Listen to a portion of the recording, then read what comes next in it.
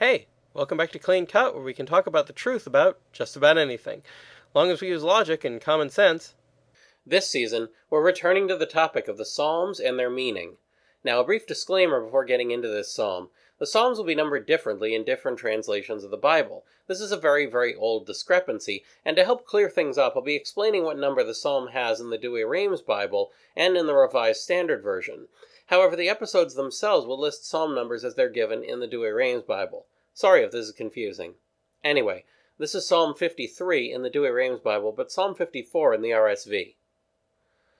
Unto the end, in verses, understanding for David. Again, this psalm contains the knowledge of David, written out in the verses of one of his songs. When the men of Ziph had come and said to Saul, "Is not David hidden with us?" This refers to one of the times when David was on the run from Saul, a story from 1 Samuel 23, verses 14 to 20. However, to sum it up, Ziph was a desert location where David and his men were hiding from Saul, but the other inhabitants of Ziph decided to go to Saul and tell him where David was hiding, forcing David and his followers to flee to a different area. That betrayal must have upset him a lot, and it seems to have encouraged him to write this psalm as well. Save me, O God, by thy name, and judge me in thy strength. David appeals to God for judgment because he trusts that God will judge him more mercifully than Saul has. O God, hear my prayer. Give ear to the words of my mouth. Please listen to me.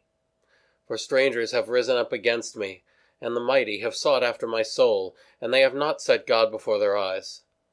People who have no reason to hate me have treated me like their enemy, and powerful people want me to die, not caring about their obligations to God. For behold, God is my helper, and the Lord is the protector of my soul.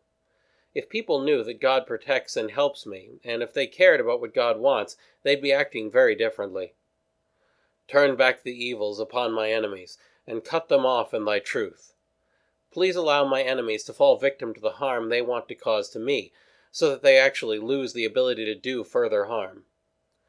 I will freely sacrifice to thee, and will give praise, O God, to thy name, because it is good.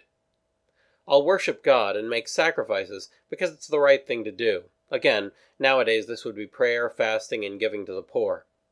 For thou hast delivered me out of all trouble, and my eye hath looked down upon my enemies. I saw my enemies, and because of your blessings I was able to evade them. So this is a psalm that appeals to God for help and protection, to bring justice upon enemies and evildoers in general.